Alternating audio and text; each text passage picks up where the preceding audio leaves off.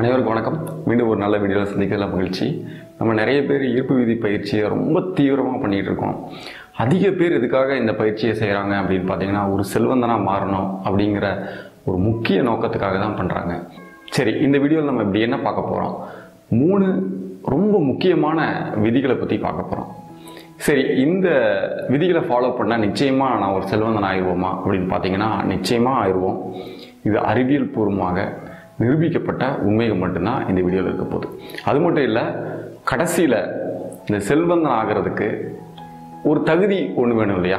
அந்த தகுதி உங்களுக்கு இருக்கா அப்படின்னு பார்க்கறதுக்காக ஒரு சின்ன டெஸ்ட் ஒன்று நம்ம பண்ண போகிறோம் வீடியோ கடைசியில். இப்போ நம்ம நேராக வீடியோக்குள்ளே போயிடலாம். இப்போ அந்த 3 விஷயத்தில் 3வது விஷயத்தை பற்றி பார்க்க போகிறோம். அதை பற்றி பார்க்குறதுக்கு முன்னாடி ஒரு உண்மையாக நடந்த ஒரு நிகழ்வை நான் உங்ககிட்ட பகிர்ந்துக்கலான் இருக்கேன். என்னுடைய நீண்டகால நண்பர் ஒருத்தர் ஒரு 10வது படிக்கும் பொழுது நடந்த நிகழ்வு இது. என்ன அப்படின்னு பார்த்தீங்கன்னா, அவர் ஒரு பிலோ ஆவரேஜ் ஸ்டூடெண்ட். ஒரு 35லேருந்து 40 மார்க் வாங்கக்கூடிய ஒரு நபர் தான். அவர் அதிகமாக படிக்காமல் ரொம்ப காலை 4 மணிக்கு எந்திரிச்சு படிக்காமல், வெறும் டியூஷன் போகாமல் அவர் நினச்ச மார்க்கை எப்படி அச்சீவ் பண்ணார் அப்படிங்கிறது தான் இந்த ஸ்டோரி. சரி, அவர் ஒரே ஒரு விஷயம் பண்ணார். அவருக்கு தேவையான மார்க்கை எழுதி வீடு புறம் கொட்டிட்டார். இதுதான் நடந்த நிகழ்வு. இவர் என்ன பண்ணுவார் அப்படின்னு பார்த்தீங்கன்னா, டெய்லி எழுந்திரிச்சு இந்த மார்க் இதுதான் நம்ம வாங்கணும் அப்படிங்கிற தாட் மட்டும்தான் இருக்கும். ஏன்னா எங்கே பார்த்தாலும் எழுதி ஒட்டி வச்சிருக்காரு. தேர்வு முடிஞ்சதுக்கப்புறம் ரிசல்ட் வாங்குறாரு. அப்போல்லாம் பார்த்தீங்கன்னா பேப்பரில் ரிசல்ட் வரும். மார்க் ஷீட் வாங்கி பார்த்தா மட்டும்தான் மார்க் தெரியும். மார்க் ஷீட் வாங்கி பார்க்குறாரு. இவர் என்ன எழுதி ஒட்டி இருந்தாரோ அதே மார்க், ஒரு மார்க் கூட கூடவோ குறையவோ இல்லை, அதே மார்க் வாங்கியிருக்காரு. அவர் வாங்கின மார்க் 420. இது நான் நிறையா வீடியோலையும் சொல்லியிருக்கேன். நான் 420 அப்படிங்கிறத அவங்கெல்லாம் கிண்டல் கூட பண்ணியிருக்காங்க, 420 அப்படின்னு சொல்லிட்டு. ஸோ அவர் பண்ண இந்த விஷயத்துக்கு பேர் அவருடைய விஷன், ட்ரீம் போர்டை கிரியேட் பண்ணது தான். இப்போ அந்த மாதிரி ட்ரீம் போர்டை நம்மளும் கிரியேட் பண்ணி வச்சுருந்தோம்னா நம்ம நிச்சயமாக நம்மளுடைய கோல் எதுவானாலும் ஈஸியாக அடைய முடியும். எஃபர்ட் போடணும், பட் ரொம்ப எஃபர்ட் போடாமல் சீக்கிரமாக அதுக்குண்டான சாத்தியக்கூறுகளை அடைய முடியும். இதுதான் விஷன் போர்டு. இது என்ன அப்படிங்கிறத நம்ம பார்ப்போம். இது எப்படி கிரியேட் பண்ணுறது அப்படின்னா, உங்களுடைய பண தேவைகள் எதுவாக இருந்தாலும் ஒரு தெளிவாக ஒரு லிஸ்ட் பண்ணுங்கள். நிறைய லிஸ்ட் பண்ணுங்கள். லிஸ்ட் பண்ணிவிட்டு அதில் முக்கியமாக அடுத்த வருஷம் 2020 நடக்க வேண்டிய விஷயங்கள் என்னென்ன அப்படிங்கிறதையும் மிக தெளிவாக நீங்கள் எழுதுங்க. இது எழுதுனதுக்கப்புறம் ஒரு டாப் 5 மிக இதெல்லாம் கண்டிப்பாக எனக்கு தேவை அப்படின்னு ஒரு 5 விஷயம் எடுத்துக்கோங்க. இந்த 5 விஷயத்தையும் இமேஜ் வடிவில் நீங்கள் ஒரு இமேஜ் கிரியேட் பண்ணி அதை நீங்கள் ஏதோ ஒரு இடத்துல ஒட்டி வச்சு அதை டெய்லி பார்க்க வேண்டியது தான் இதனுடைய வேலை. சரி, இதை அது எப்படி பண்ணுறது அப்படின்னு பார்த்தீங்கன்னா, ரொம்ப சிம்பிள். கேன்வா அப்படிங்கிற ஒரு ஆன்லைன் டூல் இருக்குது. நீங்கள் கூகுள் யூஸ் பண்ணி நீங்கள் அதில் சைன்அப் பண்ணிக்கலாம். அதில் நான் இப்போது உங்களுக்கு பண்ணி காமிச்சிட்ருக்கேன். 50 இன்ச் நான் ஒரு போஸ்டர் நான் க்ரியேட் பண்ணுறேன். இந்த 50 இன்ச் போஸ்டரில் என்னுடைய தேவை என்ன அப்படின்னு பார்த்தீங்கன்னா, நிறைய பணம் தேவை. ஒரு எக்ஸாம்பிளுக்கு ஒரு 50 லட்ச ரூபா தேவை அப்படின்றது என்னுடைய மைண்டில் இருக்குது. அதையும் நான் அதில் ஃபிக்ஸ் பண்ணிக்கிறேன். இந்த 50 லட்ச ரூபா கிடைச்சா எனக்கு நான் என்னவெல்லாம் செய்வேன் அப்படிங்கிறத வச்சு நான் ஒரு இமேஜ் கிரியேட் பண்ணிகிட்ருக்கேன். இந்த இமேஜ் கிரியேட் பண்ணுறதுக்கு நம்மளுக்கு ஒரு 9 பாக்ஸ் உள்ள ஒரு இமேஜ் காலேஜ் நம்ம எடுத்துக்கிறோம். பட் இந்த 9 எதுக்காக அப்படின்னு பார்த்தீங்கன்னா, இந்த தேவை ஏதோ ஒரு நிறைவடைகிறதுக்கு ஒரு சில காரணங்கள் இருக்கிறதுக்கு வாய்ப்புகள் இருக்குது. அந்த காரணத்தை எல்லாத்தையும் நம்ம ஃபிக்ஸ் பண்ணிக்கிறதுக்கு தான் இந்த 9. இது ரொம்ப சக்ஸஸ்ஃபுல்லாக நிறைய பேர் ஃபாலோ பண்ணி நல்ல ரிசல்ட் கிடைச்சிருக்கு. இந்த 9 இருக்கிற இமேஜ் நம்ம எடுத்துக்கிறோம். இந்த 9ல் என்னுடைய அடிப்படை தேவை என்ன? பணம் தேவை. அந்த பணம் எதுக்கெல்லாம் தேவை அப்படிங்கிறதையும் நான் இங்கே இமேஜ் சர்ச் பண்ணி அது ரிலவெண்ட்டான இமேஜை நான் இங்கே வச்சுக்கிறேன். உதாரணத்துக்கு எனக்கு ட்ராவல் போகணும், அதுக்கு பணம் தேவை. அப்போ ட்ராவல் போகணும் அப்படிங்கிறதுக்காக இந்த ஃப்ளைட் இமேஜ் நான் வைக்கிறேன். இல்லை வீடு கட்டணும் அப்படின்னு எனக்கு தேவை இருந்துச்சுன்னா அந்த வீடு கட்டணும் அப்படிங்கிறதுக்காக அந்த இமேஜ் செலக்ட் பண்ணுறேன். ட்ராவல் போகணும், அதுக்கப்புறம் பீஸ்ஃபுல்லாக இருக்கணும், நான் நிறைய பணத்தை சேமித்து வைக்கணும், என்னுடைய பணம் க்ரோ ஆகிட்டு இருக்கு. இந்த மாதிரி சில விஷயங்கள் எல்லாத்தையுமே நான் இந்த விஷன் போர்டில் நான் சேர்த்துறேன். அல்டிமேட்டாக இந்த விஷன் போர்டு எதுக்காக அப்படின்னு பார்த்தீங்கன்னா, எனக்கு பண தேவையை நிவர்த்தி பண்ணுறதுக்காக, நிறைய ஆப்பர்ச்சுனிட்டிஸ் க்ரியேட் பண்ணுறதுக்காக 2020 ஒரு செல்வந்தனாக மாறுறதுக்கு எனக்கு இந்த விஷன் போர்டு ஹெல்ப் பண்ண போகுது. இப்போ சிம்பிளாக இந்த விஷன் போர்டை நம்ம கிரியேட் பண்ணிட்டோம். இந்த கிரியேட் பண்ணதுக்கப்புறம் நீங்கள் ஈஸியாக டவுன்லோட் பண்ணிக்கலாம். வெளியில் எங்கேயாவது கொடுத்து நீங்கள் இதை பிரிண்ட் பண்ணிக்கலாம். இதை பிரிண்ட் பண்ணுறதுக்குடைய ஒரு அப்ராக்சிமேட் காஸ்ட் ஒரு 150 ரூபாலேருந்து 200 ரூபாக்குள்ளே வரும்.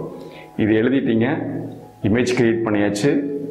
இதை எடுத்து உங்களுக்கு எந்த இடத்துல ஒட்டி வச்சு டெய்லியும் பார்க்கணுமோ அந்த இடத்துல நீங்கள் ஒட்டி வச்சுக்கோங்க. நிச்சயமாக உங்களுடைய ஃபினான்ஷியல் கோல் அச்சீவ் பண்ணுறதுக்கு 2020 இது மிகச்சிறந்த ஒரு விஷயமாகும். நிச்சயமாக ஃபாலோ பண்ணுங்கள். இப்போது ரெண்டாவது விஷயம் பார்க்குறதுக்கு முன்னாடி இன்னொரு ரியல் ஸ்டோரி. ராபர்ட் சிங்க் அப்படின்றவர் ஒரு நல்ல பிஸ்னஸ் மேன். இதுக்கு முன்னாடி அவர் மிகப்பெரிய வறுமையில் இருந்திருக்காரு. அவர் வறுமையில் இருக்கும்போது நான் ஏன் இப்படி இருக்கேன், நான் இதுலேருந்து மாறுறதுக்கு என்ன வழி என்ன வழி என்ன வழின்னு அவருக்குள்ளேயே கேள்விகளை கேட்டுக்கிட்டு இருந்திருக்காரு. அவர் பேங்க் அக்கௌண்ட்டில் இருக்கிறது வெறும் $60. அந்த இன்ட்யூஷனில் என்ன வந்துச்சு அப்படின்னு பார்த்தீங்கன்னா, $7 எடுத்துகிட்டு போய் $7 ஒரு டாலராக ஃப்ரெஷ் நோட்டாக எடுத்துகிட்டு போய் இல்லாதவங்களுக்கு ஹெல்ப் பண்ணு அப்படின்ற ஒரு இன்ட்யூஷன் அவருக்கு தோணுச்சு. இவர் என்ன பண்ணார், அதை நம்மளுக்கு இருக்கிறதே $60, இதை வச்சு தான் இந்த மாதம் நம்ம சாப்பிடணும், ரெண்ட் கொடுக்கணும், எல்லாத்தையும் செட்டில் பண்ணணும், அதுவே பத்தாமல் இருக்குது. இந்த சமயத்தில் $7 எடுத்துகிட்டு போய் கொடுக்குறதா, இது எப்படி, இன்னும் வறுமையில் தானே என்ன தள்ளப்போகுது அப்படிங்கிற ஒரு தாட் அவருக்குள்ளே இருந்துச்சு. இருந்தாலும் அது இன்ட்யூஷனில் வந்தது அப்படிங்கிறதுக்காக அவர் அந்த வேலையை செய்தார். பேங்க்குக்கு போனார், ஃப்ரெஷ் நோட்டாக கேட்டு வாங்கினார். யார்கிட்ட இந்த $1 இல்லையோ அவங்கள தேடி தேடி கொடுத்தாரு. கொடுக்கும் பொழுது அவங்க தேங்க்ஸ் சொல்கிறத பார்த்து இவருக்குள்ளே ஒரு பூரிப்பு வரும் இல்லையா, அட பரவாயில்ல, இது கூட இல்லாமல் இருக்காங்களே இத்தனை பேர், நம்மளுக்கு ஏதாவது இருக்கே, நம்ம ஹெல்ப் பண்ணதுக்கு நம்மளும் ஒரு காரணமாக இருக்கமே அப்படின்னு மிகப்பெரிய ஒரு சந்தோஷம் அவருக்குள்ளே ஏற்பட்டுச்சு. இதனுடைய மாற்றம் அடுத்த சில நாட்களில் அவருக்கு கிடைச்சது $4000 அவருக்கு கிடைச்சிருக்கு. இது எப்படிடா இது சாத்தியம் அப்படின்னு ஆராய்ச்சி பண்ணி பார்த்தா இது ஒரு மிராக்கிளாக தான் இருக்கும். ஆனால் இது நிச்சயமாக நடக்கும். சரி, இது என்ன டெக்னிக்னு பார்த்தீங்கன்னா, நிறைய பணத்தை கொடுக்கறது தான். இது லா ஆஃப் கர்மாவில் ஆல்ரெடி நான் ஒரு மிகப்பெரிய வீடியோ பப்ளிஷ் பண்ணியிருக்கோம், லிங்க் கொடுத்துருக்கேன், முடிஞ்சால் அதையும் பாருங்கள். நீங்கள் இதில் என்ன நம்ம பண்ண போகிறோம் அப்படின்னா, என்ன நம்மளுக்கு தேவையோ அதை அடுத்தவங்களுக்கு கொடுக்கறது. தீபக் சோப்ரா அப்படின்னு மிகப்பெரிய ஒரு விஞ்ஞானி, இவர் ஒரு விஷயத்த சொல்கிறாரு, நீங்கள் யாரை பார்த்தாலும் ஏதோ ஒன்று கொடுங்க அப்படிங்கிறார். அட்லீஸ்ட் சாக்லேட், அட்லீஸ்ட் ஏதோ ஒரு கிஃப்ட், அவங்க வீட்டுக்கு போகிறீங்களா ஏதோ ஃப்ரூட்ஸ் வாங்கி போய் கொடுங்க. இது நம்மளுடைய பாரம்பரியத்திலே இந்த பழக்கம் இருக்குது. யாராவது வீட்டுக்கு போகணுன்னா ஏதாவது வாங்கிட்டு போவோம் இல்லையா, அதே தான். யாரை பார்த்தாலும் ஏதோ ஒரு விஷயத்த கொடுங்க அப்படிங்கிறாரு. எதுவுமே இல்லாட்டி அவங்களுக்காக ஒரு பிரார்த்தனையை கொடுங்க அப்படின்றாரு. இது மிகப்பெரிய விஷயம், இன்னொருத்தருக்கு கொடுக்கக்கூடிய ஒரு மனப்பான்மை வளர்றதுக்கு. இதுக்கு பின்னாடி என்ன சார் சயின்ஸ் இருக்குன்னா, நம்ம என்ன பண்ணுறோன்னா எப்பவுமே பணம் எங்கே கிடைக்கும், வாங்கிக்கலாம் அப்படிங்கிற மூட்லேயே இருக்கும். அதுக்கு பதிலாக பணம் கொடுக்குற இடத்துல இருந்து நம்ம மாறணும், அந்த கொடுக்குற விஷயத்துக்கு மாறணுங்கிறதுக்காக தான் இந்த ஒரு ப்ராக்டிஸ். இதை நம்ம பண்ணும் பொழுது ஒவ்வொரு நிகழ்வுலையும் நம்ம அவங்களுக்கு கொடுக்குற மனப்பான்மையை நம்ம வளர்த்திக்குவோம். இந்த கொடுக்குற மனப்பான்மை எப்போ வரும்னா, நிறைய பணம் இருக்கும்போது தான் வரும்.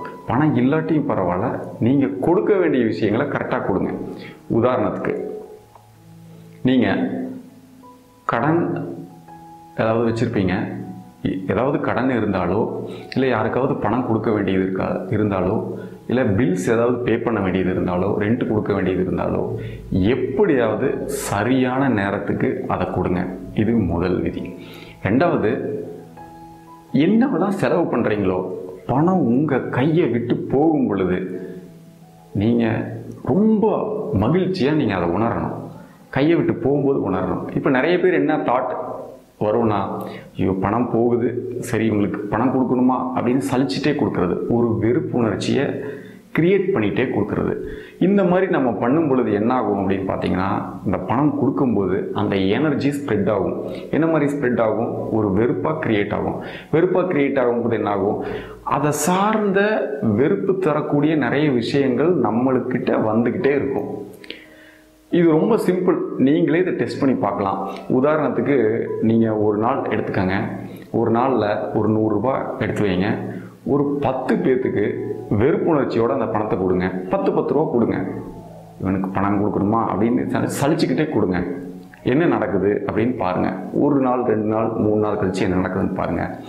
அப்புறமா இன்னொரு 100 ரூபாய் எடுத்துக்கோங்க. 10 ரூபா நோட்டாக மாற்றிக்கங்க. சந்தோஷமாக மகிழ்ச்சியாக இந்த பணம் இவனுக்கு நிறைய நன்மைகள் செய்யட்டும் அப்படின்னு நினச்சே நீங்கள் கொடுங்க. வாழ்த்தி கொடுங்க. என்ன நடக்குதுன்னு பாருங்கள். நீங்கள் எப்படி ஃபீல் பண்ணுறீங்கன்னு பாருங்கள். அந்த ஃபீல் நிச்சயமாக நிறைய பணத்தை உங்ககிட்ட கொண்டு வந்துடும். ஏன்னா நீங்கள் வாங்குகிற மோடில் இல்லை, கொடுக்குற மோடில் இருக்கீங்க. ஸோ இப்படி சின்ன சின்ன விஷயங்கள் நம்ம மாற்றிக்கிறது மூலமாக நிச்சயமாக 2020 மிகப்பெரிய நம்ம பண தேவைகளை நிவர்த்தி செய்ய முடியும். இப்போ முதல் விஷயத்தை என்னங்கிறத பார்க்கலாம். இதை பார்க்குறதுக்கு முன்னாடி ஒரு ரியல் ஸ்டோரியை உங்கள்கிட்ட ஷேர் பண்ணணும்னு நினைக்கிறேன். திரும்ப விஷன் அப்படின்ற ஒருத்தர் மலேசியாவில் ஒரு ஸ்டார்ட் அப் கம்பெனி ஆரம்பிச்சிருக்காரு. அது வளர்ந்து வர நேரம். அதில் ரொம்ப நம்பிக்கை தரக்கூடிய ஒருத்தரை வேலைக்கு அமர்த்துறாரு. அவர் தான் கம்ப்ளீட் ஆப்ரேஷன்ஸ், ஃபினான்ஸ் எல்லாமே பார்த்துருக்காரு. கொஞ்சம் வருடம் கழித்து நிறைய பணம் காணாமல் போகிறத கண்டுபிடிக்கிறாங்க.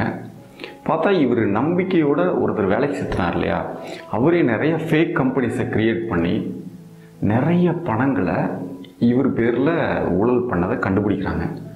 அதுக்கப்புறம் அவர் வேலையை விட்டு நீக்கிறாங்க. இப்போது அந்த ஊழல் பண்ணவர் வெளியே இருந்துட்டு இவர் விஷயனுக்கு நிறைய தொந்தரவுகள் கொடுக்குறாங்க. உதாரணத்துக்கு கேங்ஸ்டர் வச்சு மிரட்டுறது, ரோட்டில் பிளாக் பண்ணி உனக்கு கொண்டுருவேன் மிரட்டுறது, திடீர்னு ஆஃபீஸ்க்கு வந்து ஒரு ஃபயர் சர்வீஸ் கிட்ட ஃபோன் பண்ணி அந்த ஆஃபீஸில் தீ பிடிச்சிச்சு போய் பாருங்கள் அப்படின்னு வேணும்னே என்னவெல்லாம் இம்சை கொடுக்க முடியுமோ அத்தனை விஷயத்தையும் கொடுத்துக்கிட்டே இருக்காரு. இந்த விஷயம் என்ன பண்ணுறாருன்னா, இதெல்லாம் மண்டையில் போட்டுட்டு பிஸ்னஸ் பண்ணும்பொழுது அவர் பெரிய அளவில் க்ரோ ஆகவே இல்லை. இது எல்லாமே பெரிய பிரச்சனையாகவே இருந்திருக்கு. இவர் என்ன பண்ணுறாரு, அவர் நண்பர் மூலமாக தெரிஞ்ச ஒரு இடத்துக்கு போகிறாரு. இவங்க ஒரு தெரப்பி கொடுக்குறாங்க அவருக்கு. அது என்ன தெரப்பி அப்படின்னா, 4 நாள் ஒரே இடத்துல உட்கார வச்சு ஒரு ஹியர்ஃபோன் வச்சுட்டு லைட்டான மியூசிக் ப்ளே பண்ணுறாங்க.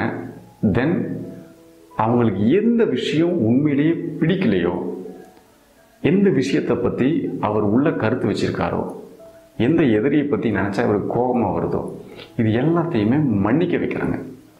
இது என்ன சார், இது எப்படி இவ்வளோ பெரிய துரோகம் பண்ணுறாங்களோ மன்னிக்கிறது, இதுக்கு பின்னாடி இருக்கிற அறிவியல் என்ன அப்படின்னு பார்த்தீங்கன்னா, இது எல்லாரும் தெரிஞ்சிக்க வேண்டிய முக்கியமான விஷயம்.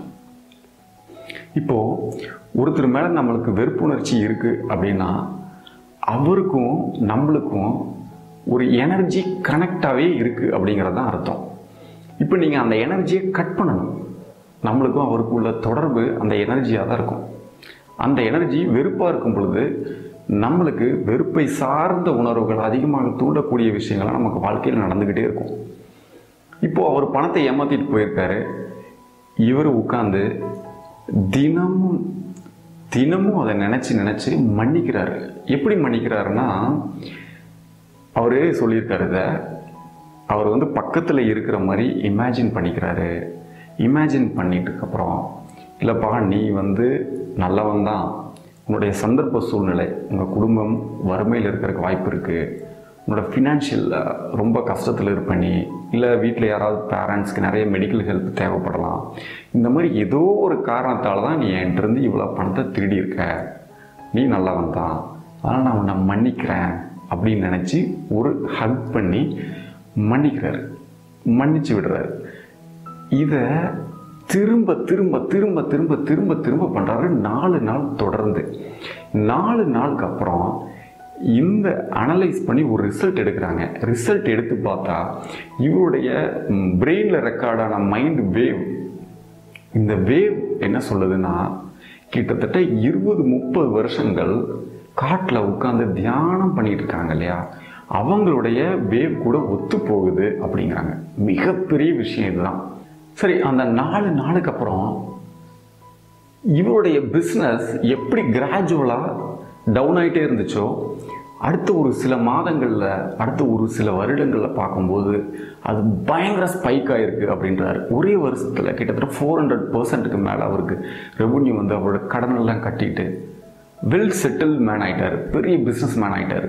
அவர் பெரிய பிஸ்னஸ் மேன் ஆகாததுக்கு முக்கிய காரணம் அந்த பிளாக், அவர்கிட்ட இருந்த அந்த எனர்ஜி பிளாக். இந்த மன்னிக்கிறது மூலமாக அந்த பிளாக்கை அவர் ரிமூவ் பண்ணிட்டார். இதே மாதிரி மன்னிக்கிறது மூலமாக நீங்களும் உங்கள் பிளாக்ஸை ரிமூவ் பண்ணிங்கன்னா நிச்சயமாக ஒரு ஃபினான்ஷியல் அபண்டன்ஸ் இந்த 2020 உங்களுக்கு கிடைக்கும். இப்போது விஷன் 2020 நம்ம நிறைய செல்வத்தை அட்ராக்ட் பண்ணுறதுக்கு இந்த 3 விஷயங்களை எப்படி சார் பயிற்சியாக பண்ணுறது அப்படின்னா ரொம்ப ஈஸி. டெய்லியும் ஒரு 10 நிமிஷம் பயிற்சியாக இதை மாற்ற முடியும். சரி, தினமும் காலையிலையும் தினமும் தூங்குறதுக்கு முன்னாடியும் நீங்கள் ஒரு 10 நிமிஷம் உட்காந்து, இல்லை ஒரு 5 மினிட்ஸ் உட்காந்து நீங்கள் யாரெல்லாம் மன்னிக்க முடியுமோ ஃபஸ்ட்டு மன்னிச்சிடுங்க, அவங்கள வாழ்த்துங்க. இதைத்தான் நம்ம வேதாத்ரி மகரிஷி அவர்கள் எதிரியாக இருந்தாலும் கூட மனம் திருந்தி வாழ கருணையோடு வாழ்த்துங்கள் அப்படிங்கிற ஒரு வார்த்தையை சொல்கிறாரு. நம்ம ஊர் ஞானிகள் மகான்கள் சொல்லாத விஷயங்கள் கிடையவே கிடையாது. அதுதான் ஃபஸ்ட்டு ப்ரையாரிட்டி. ஏன்னா அந்த ப்ரையாரிட்டி தான் நம்மளை அடுத்த லெவலுக்கு எடுத்துகிட்டு போகும். முதல் விஷயம், ஒரு 5 நிமிஷம் உட்காந்து என்னவெல்லாம் தப்பாக நீங்கள் திங்க் பண்ணியிருக்கீங்களோ, இதெல்லாம் எனக்கு இவன் பண்ண துரோகம் அப்படின்னு நினைக்கிறீங்களோ, சின்ன சின்ன விஷயங்கள் எதுவாக இருந்தாலும் முதல்ல மன்னிச்சிடுங்க. எல்லாத்தையும் ஃபஸ்ட்டு மன்னிங்க. தெரிஞ்சோ தெரியாமலே நீ பண்ணிட்ட, நான் அவனை மன்னிக்கிறேன் அப்படின்னு சொல்லி அவனை ஒரு 3 தடவை வாழ்த்துங்க. இது நீங்கள் பண்ணிகிட்டே வரும் பொழுது உங்கள் மனசு ரொம்ப லேசாகும். ஒரு 5 நிமிஷம் இதை பண்ணுங்கள். அடுத்த ஒரு 5 நிமிஷம் எந்திரிச்சு வந்து நேராக விஷன் போர்ட்டை நில்லுங்க. அந்த விஷன் போர்டை பாருங்கள். இந்த 2020 எனக்கு இவ்வளோ பணம் தேவை அப்படிங்கிறதையும் நீங்கள் மென்ஷன் பண்ணியிருப்பீங்க. அதையும் பாருங்கள். எங்கெல்லாம் இந்த பணம் கிடைச்சா என்னவெல்லாம் பண்ணுவீங்க அப்படிங்கிற விஷயத்தையும் நீங்கள் ஃபிக்ஸ் பண்ணி வச்சுருப்பீங்க. அதையும் நீங்கள் பாருங்கள். ஒரு 5 மினிட்ஸ். இது 10 மினிட்ஸ் மோஸ்ட் பவர்ஃபுல் ப்ராக்டிஸ் அப்படின்றாங்க. அதுக்கு அடுத்தது, நீங்கள் யாருக்கு பண தேவைகள் இருக்கோ அந்த தேவைகளுக்கு உங்களால் முடிஞ்ச வரைக்கும் நீங்கள் ஹெல்ப் பண்ணுறீங்க. லா ஆஃப் கர்மா. இது நீங்கள் ஹெல்ப் பண்ணும் பொழுது இன்னும் நிறைய பண வரவுக்கு உண்டான வழிகளை நீங்கள் திறக்கிறீங்கன்னு அர்த்தம். இப்போது நம்ம ஃபஸ்ட்டு ஒன்று சொன்னீங்களே சார், ஒரு எலிஜிபிலிட்டி டெஸ்ட் அப்படின்னு கேட்டிங்கன்னா, எஸ், நாம் இப்போ அங்கே வந்திருக்கோம். அது என்ன எலிஜிபிலிட்டி டெஸ்ட் அப்படின்னா, இத்தனை விஷயத்துக்கு அட்ராக்ட் பண்ணுறதுக்கு நமக்கு தகுதி இருக்கான்னு நம்ம செக் பண்ணிக்கிறோம். தகுதி இல்லைன்னா இன்றைக்கே வளர்த்திக்கிறோம், இப்போவே வளர்த்திக்கிறோம், ஃபியூ மினிட்ஸில் வளர்த்திக்கிறோம். அது என்ன சார் அப்படி ஒரு டெஸ்ட் அப்படின்னா, இந்த கடைசியாக சொன்னேன் இல்லையா, எனர்ஜி பிளாக். இந்த பிளாக் தான் நம்மளுக்கு பெரிய பிரச்சனை. மிக முக்கியமான விஷயங்கள், ஒரு பொறாமை, குற்ற உணர்வு, வெறுப்புணர்வு, இந்த மாதிரி நிறைய தேவையில்லாத உணர்வுகள் நம்மள்கிட்ட இருக்கா? அது இருந்துச்சுன்னா அதை அழிக்கிறதுக்கு நம்ம ப்ராக்டிஸ் பண்ணுறோம். அது என்ன ப்ராக்டிஸ் அப்படின்னு பார்த்தீங்கன்னா, ஒன்றும் இல்லை, ரொம்ப சிம்பிள். இப்போ இந்த வீடியோவை நீங்கள் எடுத்துக்கிறீங்க. அடுத்த ஃபியூ மினிட்ஸில் எல்லாத்துக்குமே ஷேர் பண்ணணும். இதுதான் அந்த டெஸ்ட். எல்லாத்துக்குமேனா உங்கள் வாட்ஸ்அப், ஃபேஸ்புக் எப்படி இருந்தாலும் பரவாயில்ல, ஒரு வாட்ஸ்அப் எடுத்துக்கோங்க. கிட்டத்தட்ட ஒரு 100 நம்பர் வச்சுருக்கீங்க அப்படின்னு வச்சுருந்தா, யார் யார் வாட்ஸ்அப்பில் இருக்காங்களோ அத்தனை பேர்த்துக்குமே நீங்கள் சென்ட் பண்ணுறீங்க. 5 பேர்த்துக்காக தான் அனுப்ப முடியும், பரவாயில்ல. அத்தனை பேர்த்துக்குமே அடுத்த ஃபியூ மினிட்ஸில் நீங்கள் அனுப்புகிறீங்க.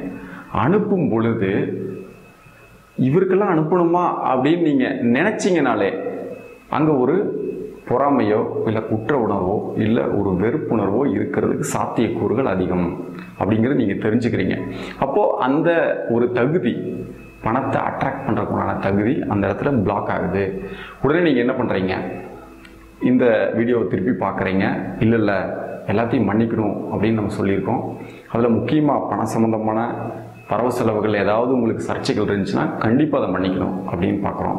எந்த விதமான இந்த தேவையில்லாத உணர்வுகள் இல்லாமல் எத்தனை பேர்த்துக்கு ஷேர் பண்ண முடியும் அப்படியோ அத்தனை பேர்த்துக்கு நீங்கள் ஷேர் பண்ணுங்கள். எங்கேயாவது இவர்களெல்லாம் ஷேர் பண்ணணுமான்னு ஒரு தாட் வந்துச்சுனாலே உங்களுக்கு அந்த உணர்வு இன்னும் இருக்குன்னு அர்த்தம். நிச்சயமாக அதை கிளியர் பண்ணிக்கிறதுக்கு நான் இந்த வீடியோவில் வழிமுறை சொல்லியிருக்கேன். அதையும் நீங்கள் ஃபாலோ பண்ணுங்கள். எத்தனை பேருக்கு நீங்கள் ஷேர் பண்ணியிருக்கீங்க அப்படிங்கிற விஷயத்தையும் கமெண்ட்டில் சொல்லுங்கள். நிச்சயமாக அடுத்த ஒரு நல்ல வீடியோவில் சந்திக்கிறேன். அது வரைக்கும் நன்றி.